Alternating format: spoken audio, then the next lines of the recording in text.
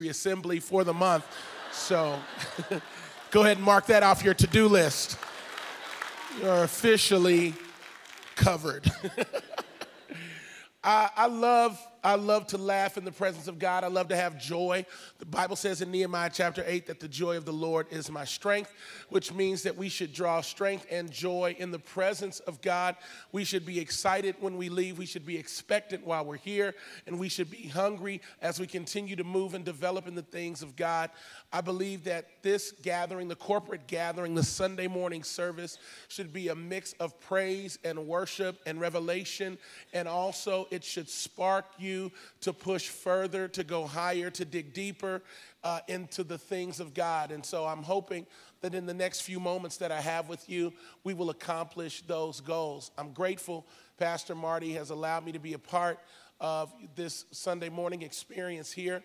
And grateful to Josh Mayo for the initial invitation last year to be a part of the Genesis Conference. I was greatly impacted by what I saw here last year because this is Fort Smith, Arkansas, and you don't expect to see 2,000 kids going crazy for Jesus from all different backgrounds in Fort Smith, Arkansas. If I can just be honest, what I saw here was a rare thing.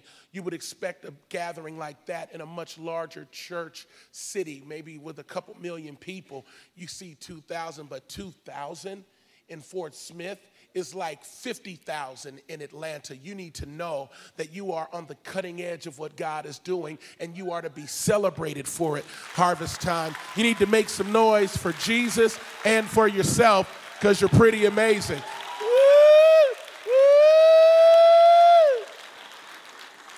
I do want to make one suggestion to the executive committee. Can you have more fat praise and worship songs? What I mean by that is all the songs are for skinny kids and we are running. I could do that for 6 seconds. After that, I'm back to being fat. I thank God for Pastor Marty. Then sings my soul, my Savior God, to the little cowardly lion there. I needed that. Sometimes I just need to stand still. See, me and this guy, he's got the camera. We look like, that looks like our Mexican brother. I'm black, white, Mexican. We all big. Shout out to all the big people because, you know, all the worship. And then you see, you know, Pastor Greg, first of all, you did a great job. You and your team are to be commended for everything you do, man. Give it up again, Pastor Greg. You know, and I told Pastor Greg yesterday, he gets on my nerves because he's so anointed and he's so gifted. And then he's like, you know, all in shape and his hair is all Justin Bieber. And he's like, you know, God just wants to bless you. And God just loves you. And it's just amazing. And, you know, sick of it. But I celebrate him and I celebrate what God has done in him. And, you know, I want to share something that the Lord gave me. It's different from the first service. Do want to let you know that after this service, I'll be hanging out in the lobby because I want to meet y'all and hang out for a second because we're family. Whether you know it or not, we are connected. We are family. The same blood that was applied to your life was applied to my life. The blood of Jesus causes us to be unified. We are the body of Christ, which means we are blood related. Now, I know that scares you because you didn't know you had a Negro in the family. But it's Black History Month, so you might as well find out. Put me on your Christmas card, scare the neighbors. Hey, Earl, who's the black guy? Hey, he's my brother. I just found out. I didn't even know. Because I didn't even know. I didn't even know. Okay, so. Well, I've got a comedy DVD. The comedy DVD is called Laughter in Black and White. And what I did in that DVD is I brought together what I believe are the best traditions of the black and the white church. And I made fun of all the stuff that divides us. And I made an open mockery of the devil because he's tried so hard to keep us separated. And I decided we're going to laugh about it. And we're going to celebrate our diversity. We're going to celebrate. We're not going to make anybody feel bad about anything. We're all the family of Christ. We're the body of Christ. And in one of the stories on the DVD, I talk about going on a hunting trip with my pastor. He's a white pastor, Southern preacher, and we went hunting. Now, I was the only black face. I said, what are we hunting? I just need to know. Normally, this don't work out well, but You want to get that DVD? I am honored to say I'm the first Christian DVD, comedy DVD, to be on the shelves at Walmart. They took a chance on me, and I thank God I made history there, and I praise God, but I have some of those available. So if you want to grab that, it's for the whole family. Your kids can watch it. You don't have to delete or bleep or fast forward. I believe in honoring God with my gift. So if you want to grab that, it would really bless me, because I got diapers to buy for 2 kids. Help me, please, Jesus. I love this church. I love what God is doing. The first service, I noticed the multi-generational aspect. We've got people from different backgrounds, different walks of life. This room is very offensive to hell because the devil has tried so hard to separate us by race. Let's just be honest. Let's get it out of the room. Let's just get the big gorilla in the corner and bring him on out. The devil wants to separate us by what we look like. I'm mixed, so just understand. I'm black and I'm white, so I can roll either way. It don't matter if you're black or white. That really hurt because I'm big. Okay.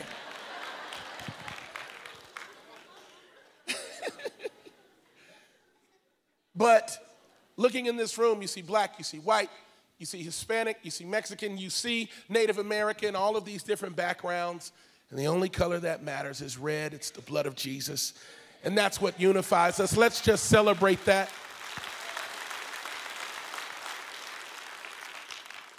Sitting in this room, Pastor Marty, and I'm fascinated by all of the people that are here, but I'm also trying to figure out who wouldn't want to be a part of something like this. You know, according to the latest research polls, more people doubt and don't attend church than do. For the first time in history, more people in the generation that's represented in the Genesis Conference, according to the latest Pew Research polls, there are more young people, 39 million. Out of that group, there's a higher percentage that don't believe in God than do. For the first time in history. What does that say about us as parents, as grandparents, as caregivers, as aunts and uncles? I want us to pray about that. We're losing a generation. How did that happen on our watch? How did we lose a generation? Well, guess what? There's 2,000 in here over the weekend. Apparently, y'all are saying, I don't care about research polls. We're going to get Jesus to our young people. And that is a phenomenal thing. But we need this all over the country to be reproduced. Trying to figure out what it is that causes people not to pack out every service every time the doors of the church are open. I mean, let's be honest. We got an amazing message. Love, forgiveness, acceptance, reconciliation, healing, miracles, signs, wonders, diversity. We got good food. Y'all got coffee shops. We got all kinds of stuff going on. Barbecues, men's ministry, women's ministry. You got the worship team. You got guitars. Who wouldn't want to be a part of this? This is amazing. And look at you. Who wouldn't want to sit next to you? Because you're pretty amazing right there in your quality seat. You smell good. You have on your premium deodorant. You've got on your nice makeup, top quality ties and shirts. You look great. Why are those numbers like they are? Why aren't people flocking to church? What is the problem? Well, I think I found our problem. And I want to talk about it today because there's nobody who doesn't want love. Everybody wants love. Everybody wants forgiveness. Nobody wants judgment. And we've got it right here. We've got it. We've got the great message. We've got the right facilities, the right resources. How come people don't go to church? How come it's like pulling teeth? What is the problem? And I have a scripture here. And I'd like you to travel with me to Matthew chapter 21.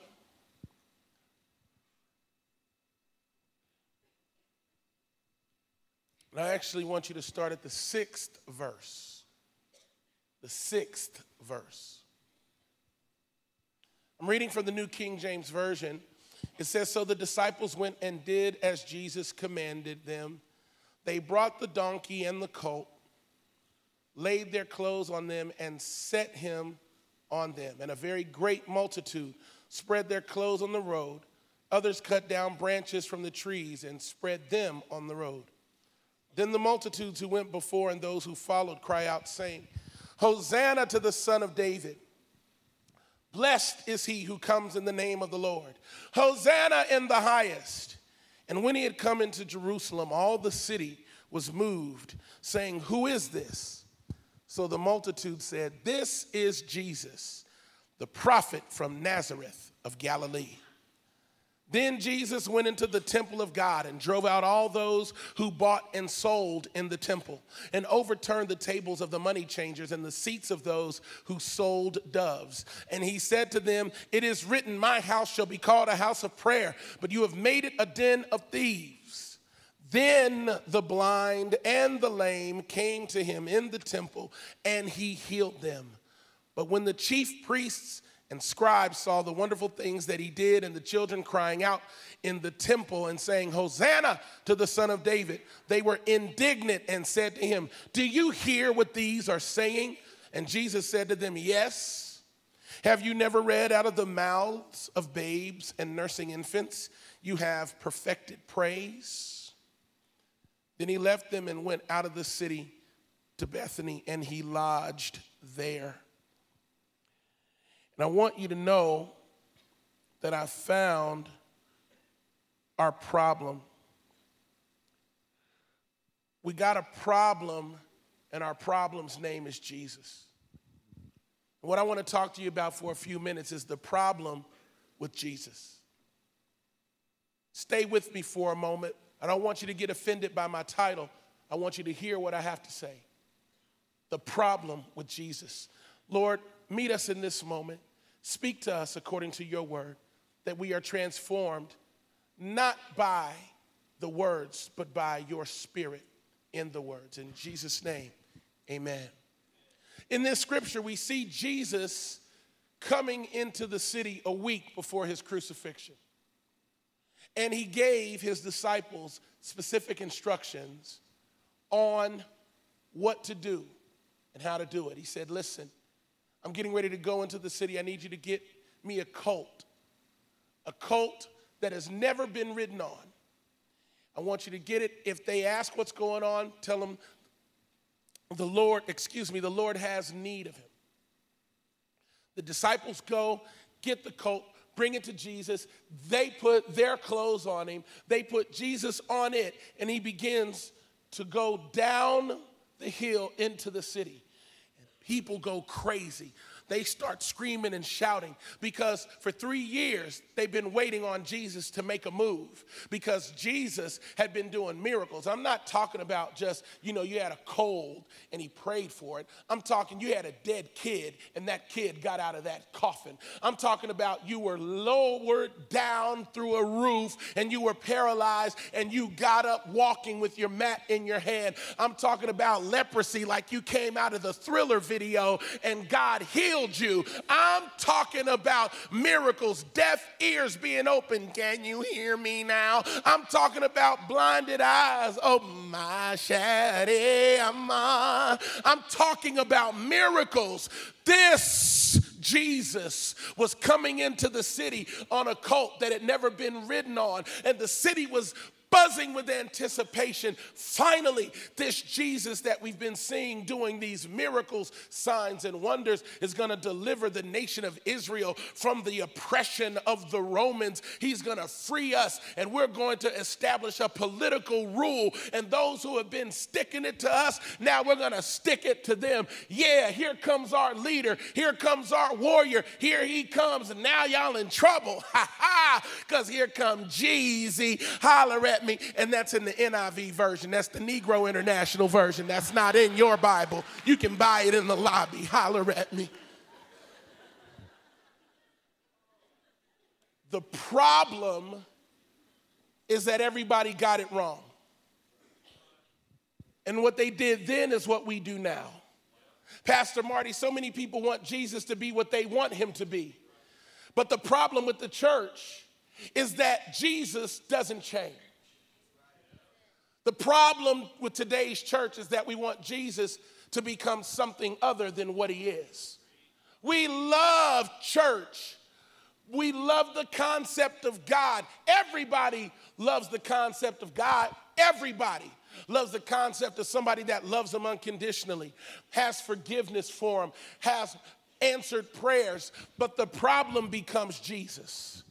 Because when you put Jesus in the equation, now you've got to deal with a concept of God in the form of a man. And too many people want to keep their Jesus way up here when Jesus came right here. Jesus wants to face you, and he wants you to see him for what he is, but also for what he's not. And the people who were saying, Hosanna to the Son of David, the word Hosanna, young people, means save now. That means, God, get me out of my situation. Get me out of my political circumstance. Get me out of my bad family life. Get me out of my bad community. And Jesus said, no, once you get the revelation of who I am, I'm not going to get you out of any of that. I'm just going to give you a fresh perspective while you walk through it. It's real quiet in this Presbyterian church. Jesus is the problem with the church because Jesus will not conform to what we want him to be. He stands as the truth of God. For it says in the book of Hebrew, behold, I come. In the volume of the book, it is written of me to do your will, O God. For Jesus Christ is not a political figure. He is the Son of the living God. And let me make this clear in harvest time, because I know you don't know me and you're trying to figure me out, but I only got 10 minutes left. You don't have time to figure me out. Just trust that I love God like you. But just in case you don't know, let me tell you what I think about Jesus. I believe he's the Son of the living God. I believe he's the first begotten of the dead. I believe that he was born of a virgin named Mary. I believe that he's coming back for a church without spot or wrinkle. I believe Jesus is the only way to the Father. I believe Jesus died for my sins. I believe that his blood was enough to make me right with the Father. I believe that if I call on his name, he's faithful and just to forgive me and cleanse me of all unrighteousness. I believe that I had no shot with God until Jesus died on that cross. And I believe Jesus wasn't a white man. He wasn't a black man. He wasn't an Indian man. He was a Jewish man, but his blood was enough to save me. Beyond my culture, beyond my background, beyond my past, Jesus saves. To the utmost, Jesus saves. Somebody needs to give God a praise this morning. Come on in here, make some noise.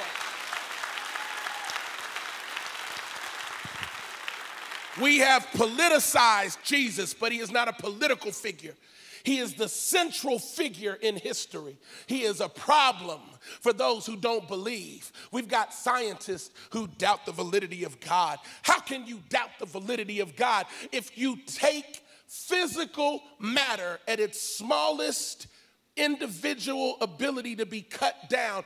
In and of itself, it has no reason to exist. If you cut the physical universe down to its smallest component, there is no reason, sir, for it to exist on its own. There has to be some order somewhere. There's got to be an intelligent design somewhere. Scientists believe that nothing created something, but nothing is in charge of all of these somethings. When the Bible clearly says the heavens declare the glory of God. He makes stars for fun, threw them up in the universe and named each one of them. And then he created planets, and then he created us in his image. And of all the things he created, the only one that he breathed into was you and me. We are the ultimate of God's creation. We are the original intent of heaven. We are the express design of God. When he breathed into you, he broke the mold. He said, let us make man in our image and in our likeness, and the power of God rests in you right here in Arkansas and in Oklahoma or wherever you live. So much power is in you that wherever you walk, you possess the land. Wherever you step, God gives gives it to you when the devil sees you coming, he runs the other way. That's how much power you have. I feel the Holy Ghost in here, and I don't need any help. I'm going to praise him by myself. Y'all excuse me for about 5 seconds while I give God praise. I wish somebody would join me and come out of your comfort zone.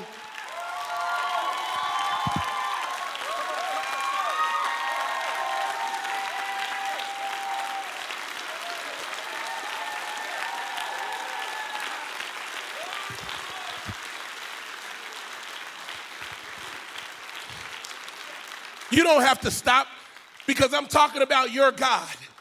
You don't have to stop praising because I'm talking about your King.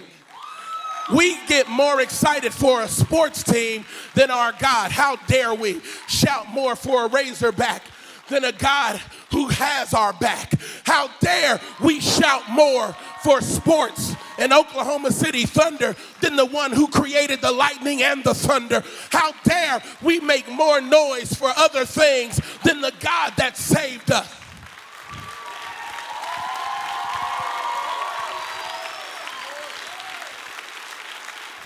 People say, well, I'm not a loud person. Yes, you are. You're loud when you want to be. You're passionate about what matters to you. When you're passionate about something, you're not quiet about it. If you're passionate about it, you make noise about it. When you love somebody, you let them know about it. And when you love something, you tell people. If you really love Jesus, I invite you to tell somebody about him. I invite you to invite somebody to church. Jesus is the problem with the church, because the church was founded upon Jesus. But many churches have left Jesus for their own agenda. They want to be seeker sensitive, which is a nice way of saying they don't want to talk about sin. And let me tell you something. If Jesus didn't die for sin, there ain't no reason for us to be here, because I don't need a life coach. I need somebody that'll save me from my sin. I need somebody that'll keep me from the fires of hell. I need somebody that saved my soul. I don't know about you, but I didn't have any hope without Jesus. I was lost without Jesus. I needed him to save me. But Josh, there's a problem with Jesus. People want him to be a political figure. They want Jesus to be the Messiah in the earth. But he said in his trial, my kingdom's not of this world. If it were, I'd have my soldiers come handle y'all. And even now I could call them down. Them poor soldiers had no clue. All he had to do was call down legions of angels. They would have tore him. Ooh, it would have been a mess. Jesus said, I've got to do this so all my brothers and sisters can be free to worship their Father. Because when he was ascending, he said, I'm going to your Father and my Father, your God and my God. He put us on equal footing with himself. But the problem is many people in the church don't believe that. We don't know the power we have, the access we have, the favor we have. There's a problem with Jesus. People love God, but they don't want to hear about Jesus. Jesus is offensive. We even got political leaders. They say that they're Christian, but they don't want Jesus on the money, want 10 commandments off the courthouse. You can't pray here, can't pray there. Don't want people to pray for them at inaugurations and such. Please forgive me. Let me tell you something. This is a Christian nation. It was rooted in Christian principles, founded on the Bible, and whether you want to admit it or not doesn't change what it is. Blessed is the nation whose God is the Lord. Take it how you want to. I'm tired of the church being quiet about what the Bible is loud about. The Bible is still right. The problem with the church is Jesus, because Jesus is truth, and you cannot manipulate truth. You can't get around truth. You can't cut away at truth. It just is what it is. Even people that don't believe in Jesus are living in his day. This is February 9th, 10th, February 9th, 2013, AD, Anno Domini, in the year of our Lord. Even if you don't believe in him, you're living in his day. Even if you don't want to acknowledge him, everything in history is either before him or after him.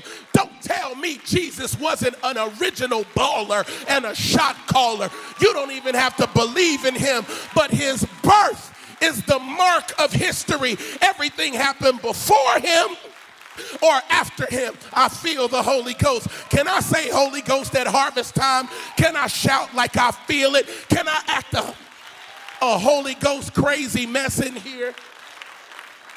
Can I go hog wild?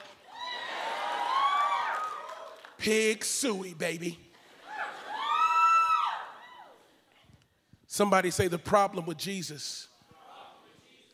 The problem with Jesus is that Jesus trusted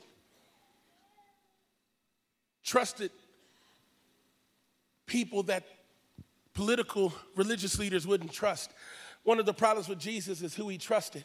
If you're going to build a church, you should probably get professional religious people. Jesus knew all the rabbis, all the Pharisees, but who'd he choose to build the church? Fishermen. I'm going to build the most unstoppable force the world has ever seen. And I'm going to choose some guys that know how to get up early in the morning and stay out till late at night. Don't mind getting their hands dirty. Don't mind a little bit of hard work. Don't care about the cosmetics. Just don't mind getting in the ground and getting on the floor and getting in the boat and staying until the job is done. Jesus said, I don't want no pretty boys on my team. I ain't got time for fancy pants. I need some real men around me. Give me some grown men, know how to put on some steel-toed boots, know how to put on some Wrangler jeans and a nice flannel shirt, knows how to get up, get a cup of black coffee in the morning, kiss his wife goodbye, get out there and work hard, take care of them kids, raise their family right, knows how to come home at night, kiss his wife, baby, how was your day? Eat dinner, pray over your family, watch Wheel of Fortune and Jeopardy if you want to, and then go ahead, come to Wednesday night service, show up on the weekend, volunteer in the parking lot, show up and volunteer as an usher. God is saying, I'm looking for some team members, not some pretty boys. I need somebody to give God praise. I want you to shout like you've lost your mind right now, right now.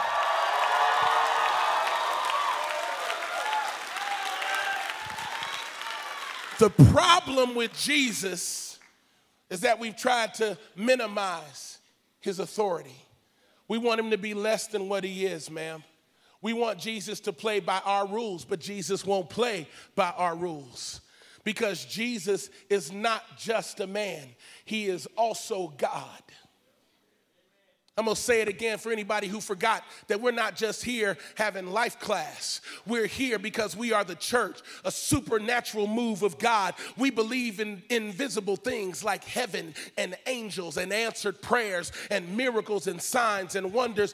I believe in Jesus, and let me tell you something. The problem is that people don't know what Jesus is. Is he a man? Is he God? Is he a prophet? Where is he from? Is it from Bethlehem in Judea? Is it Nazareth? Is it Galilee? We don't know. Let me tell you something. Mary was a virgin when what was conceived in her was of the Holy Ghost. Joseph was the rightful heir to the throne of David. Jesus had to come through the line of David, the rightful heir to the throne of David, to fulfill every prophecy. 1,500 years of prophecy, 66 books, multiple writers. The Bible is the only religious book in the world that has this level of transparency and authentication. No other book in the world can boast what this book can boast. Don't you tell me this is just something to do. We are a part of a supernatural move of God, and Jesus is the head of the church. Jesus at the center of it all. Jesus at the center of it all. I'm preaching better than you're shouting. The problem with Jesus is that he rode into the city on a colt that had never been ridden on. Anybody here ride horses? Let me see. Now let me ask somebody, I need you to talk back. Is it wise to ride a horse that's never been ridden on? Why? It hasn't been broken. Let me tell you something, and I feel the Holy Ghost. Jesus said, "Get me a coat that's never been ridden on." What he's saying is, give me something that has been unfettered by the touch of man. Give me something that I can ride in on that will allow me to break it. That's this Genesis generation. You are the wild colt that God wants to walk in on. God says, give me a wild generation. Give me a crazy generation. Let me ride into my destiny with a generation that's willing to let me be who I am. Let this generation be free to worship at the front of the altar without us staring at them saying, that don't take all that. Yes, it does. For them, they need it. Maybe we didn't need it, but they need it. Let them get to Jesus. Don't stop them. Let them praise God. Let them shout. Let them jump. Let them clap. As long as they're preaching Jesus, as long as they're singing Jesus, as long as they're calling out to Jesus, leave them alone. Let them get to Jesus. Jesus said, I'm coming in on a wild colt. That means get ready for a wild ride. Need to write that down. Because Jesus is getting ready to take this generation on a wild ride. He's going to show you miracles, signs, and wonders. He's going to show you things about his character. He's going to show you things about his power. He's going to show you things about his glory. He's going to show you things about his nature that you have never seen and the world has never seen. The Bible says, greater works will you do than these. God is getting ready to allow some of y'all to walk in the power of healing where you walk past people and put your hand on them. You won't even have to pray, but the power of God that's in you will heal the cancer that was in them. I'm telling you that God wants to show up in this Genesis generation. He wants to ride in on a wild generation. Is anybody willing to be a part of the wild generation? We got 2. Anybody else? 3, 4. And you don't have to be young. I'm talking to the grandmas and the grandpas too. We need some young at heart folk. Gray hair with a green spirit. We need some people that will serve God wherever you are, no matter your age, no matter your background, no matter what you have or don't have. God says, I want to use you. I want to use you. I want to use you. I want to use your gifts, your call, your talent, your resources. Uh-oh, the band is coming. I guess that means it's time for me to go. Don't y'all play nothing. I'm not finished yet. I want to keep preaching. I feel the Holy Ghost. I feel the Holy Ghost. I'll call for you in a minute. Is it all right if I preach just a few more moments? Because of my schedule, I don't know when I'll be able to come back. But let me just pause in the middle of my sermon to tell you that this church is awesome, that you all are some awesome people, and it is an honor to be here this morning with you, Harvest Time. This is salt of the earth. This truly is God's country, and I thank God for you, and I speak life to you, and I praise God. Your passion has already blessed me. Thank God for this church. Thank God for what he's doing in this congregation. You are in the right church at the right time, at the right moment. And I prophesy over this church right now that you will see the greatest days of your life, that God unlocks your destiny, that he unlocks your purpose. For business owners in this room, this will be the greatest year in the history of your business. Unprecedented contracts, open doors, unexpected phone calls, business alliances, opportunities. I speak favor over people who have investments, people who have oil and gas and natural gas. I pray that God will open up doors, that people will be blessed in this church beyond their wildest dreams. I declare Ephesians 3:20 over you. Now unto him who is able to do exceeding abundantly above all you could ask or think, according to the power that's working in you. I speak it into your life. If I be a man of God, these words will not fall to the ground. And I further speak supernatural health and healing over anybody in here who's been battling through sickness. I cancel and I bind up cancer, every form of blood disease, every issue in arthritis, diabetes, heart problems, issues in your lungs, liver, pancreas, healing to your body. When Jesus died on the cross, he didn't just die for your sins, he died for your health as well. Isaiah declared it, that he was wounded for our transgressions, bruised for our iniquities. The chastisement for our peace was upon him, and by his stripes we are healed. Hallelujah. I said hallelujah. And I speak to the creative geniuses in this room, the creatives in the room, the artistic and creative gifts, the writers, the singers, the speakers, the app developers, those who have creative ideas for film and TV and movie, the authors who are in this room. I speak that this is the banner year, the year of unlocking, the year of the open door, according to Revelation chapter 3. Behold, I set before you an open door that no man can shut. Stop knocking on closed doors. That's not your door. Your door is the open door. God himself is going to open it. I wish I had somebody who will pray with me and give God a great praise.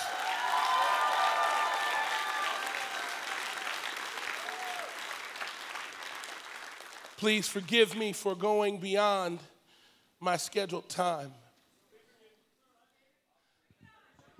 But Jesus, we need more Jesus. Can I just say his name again? We need more Jesus. We need more Jesus in our schools. We need more Jesus on our jobs.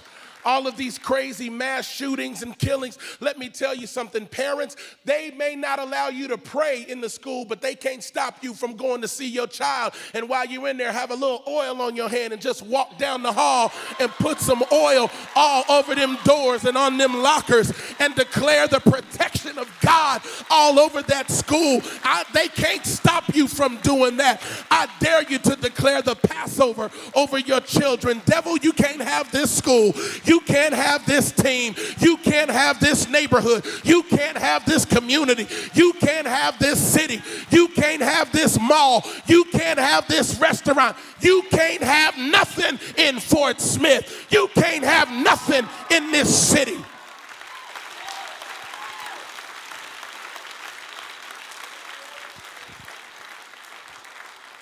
Jesus wants to use a wild generation. He wants to use an unorthodox and unconventional generation to change the way people see who he is.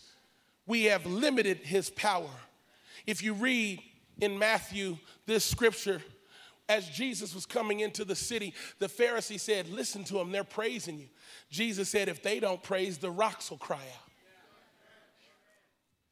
The word rocks there is a derivation of the word Petros, which is what Jesus called Peter when he founded the church. The revelation is, even if you don't allow those who have responded to my grace to praise me, those who are under the law will still praise me. Whether it's the law or grace, it all points to Jesus. Jesus is saying, I am the fulfillment of your dreams. I'm the fulfillment of the law and the prophets.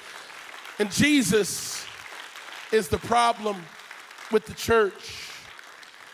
Our problem, you can be seated for the 2 minutes I have left. Our problem is we waver, we wonder, and we worry.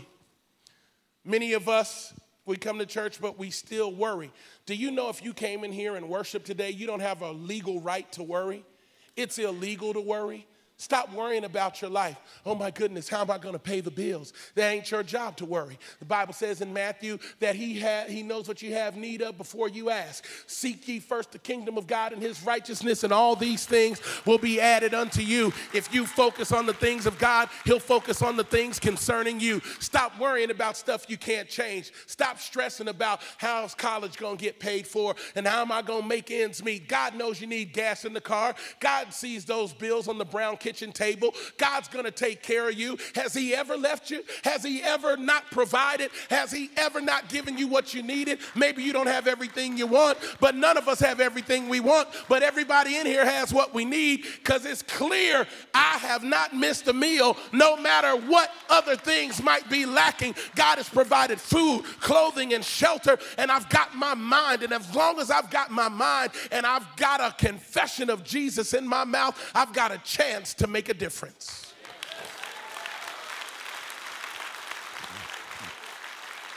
Stop wavering between two opinions. Joshua said, if God is God, then serve him. If it's the foreign gods of the nations we're overtaking, then serve them. But as for me and my house, we will serve the Lord. Don't waver anymore. Make your decision today to give Jesus everything. To the great men in this room who are raising their children to know the Lord, don't you ever be quiet about Jesus. You keep telling your kids about Jesus. You have Bible study with them, even if they don't want to hear it. The Bible says, train them up in the way they should go, that when they get old, they won't depart from it. They may not respond today, but you sow that seed, and eventually life will water it, and they'll come running back to Jesus. Don't you give up on your kids, sir. You keep praying over your family. Keep praying over that boy. God's going to bring him around. The Bible says sometimes we waver. Our faith gets weary. Sometimes we wonder. The Bible says all we like sheep have gone astray. Sometimes we make bad decisions. But the problem with Jesus is he'll leave 99 and go get one. See, if it was us, we'd say, hey, we got a majority, that's enough. God says, I'm going after the one that everybody else says there's no hope. Thank God, because whether you know it or not, we were each one of that. We were the one. We were the one without hope. We were lost, had no chance with God. And Jesus came to save us. Sometimes we waver. Sometimes we wonder. And sometimes we worry. Stop worrying. The problem with Jesus is he's not going to leave you alone. No matter what you do, he just is relentless. He's going to pursue you. He's going to love you. He's going to keep forgiving you. He's going to keep covering you. He's going to keep protecting you. The problem with Jesus is he won't stop. Even though it's been 2,000 years since he was on the cross, his blood still speaks. His blood speaks better things than the blood of Abel. I feel the Holy Ghost. God will not stop pursuing you, Harvest Time. And I know my time is up, and please forgive me for all of this extra stuff, but I had to come here to tell you that the problem with the church is Jesus, and our problem is also our solution. Our solution is Jesus. He's the great equalizer. He's the finishing point to the equation. He's the answer to our question. He's the answer to the riddle. He's a problem for the devil. He's a problem for hell. He's a problem for disease. He's a problem for sickness. He's a problem for doubters. He's a problem for whisperers and backbiters. He's a problem for everybody who says he's not real, because he lived and everybody knows it. That Jesus lived is a matter of historical record. That Jesus lives is a statement of your personal faith. This day, find out where Jesus is in your life. If Jesus is the solution to your issues, you just became a problem for the devil. And may each one of us cause the devil to pull his hair out. May we live a life so committed to God that they throw a party on the day of our funeral in hell, because finally we couldn't get him out of here. But too bad for them, you lived such a great life that you left seeds all over the earth and multiplied yourself. So the moment you left, your anointing increased. Come on up. If you don't come now, we'll be here till 12:45. I'm very grateful for this opportunity, and I hope that you heard my heart. I hope that I didn't offend you by yelling and jumping around and sweating. It's these hot lights. I've lost 30 pounds. I feel like a rotisserie chicken. Who wants dark meat? Just slice it off the side. I feel like I'm at Boston Market. What in the world?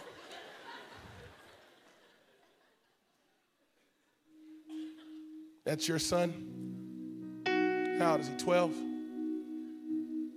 12 is a significant number, young man. It's normally when in ancient Israel history, a boy becomes a man. 12 is also the number of government and order and structure in the Bible. 12 was the tribes of Israel. 12, the number of disciples that Jesus had. There are 12 gates to the New Jerusalem.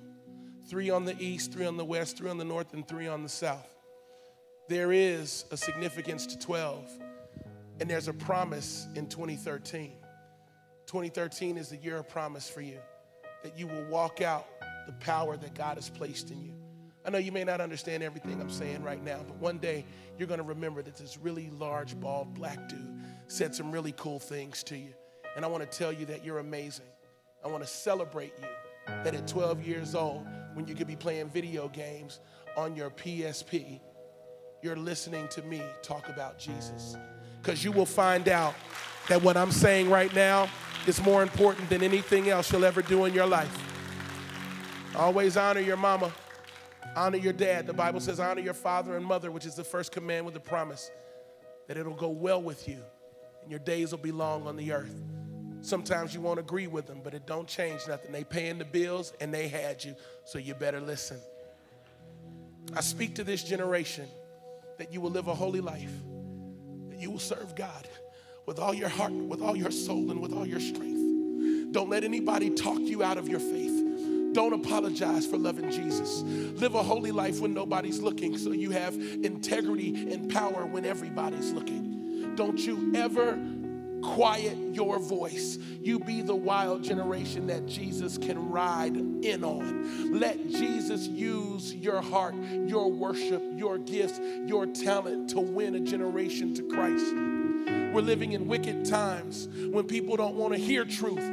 And even the church is afraid to talk about Jesus. But you don't compromise, and don't you be quiet about Jesus. He is the only hope of the world. He is the Savior of men's souls. He is the answer to every problem in life. His name is Jesus Christ. He is the Son of the living God, and he is coming back again. And he will crack the sky at the last trumpet sound. And the dead in Christ shall rise first, and those that remain will be caught up to meet him in the air, and so shall we ever be with the Lord. Comfort one another with these words.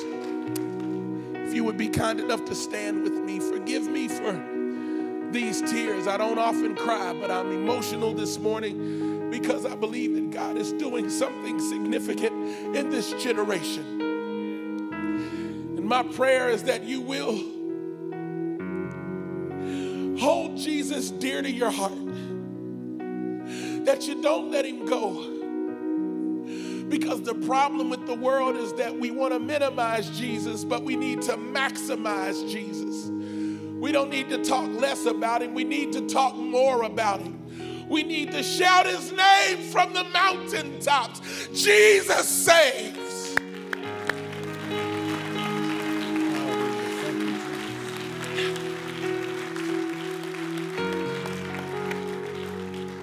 Some of you don't even know why. You just feel led to get here. Then just come. No form, no fashion. If you feel like God is calling you closer, then just come. It ain't about salvation. This is just about relationship. If you feel God saying that's you, you're a solution to a demonic problem. You know God wants to unlock destiny. I know this is an unconventional service. Please don't leave if you don't have to, unless you got to go to work. Let's just stay the extra 3 minutes. We're all family here.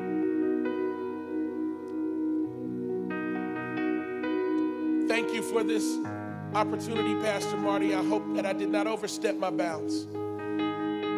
But it is my great prayer for this generation and for this great church that after this Sunday, you'll go home and see your life from a different perspective.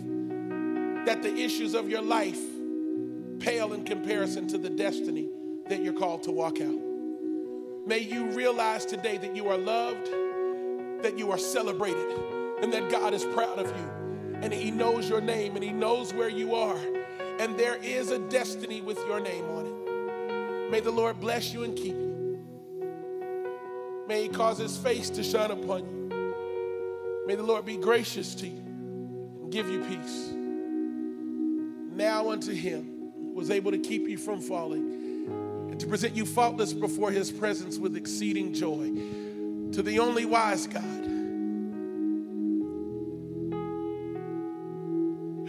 be glory, majesty, dominion, and power, both now and forevermore. May the Lord meet every need you have. May your week be marked by the miraculous. May you be overtaken with the presence of the living God.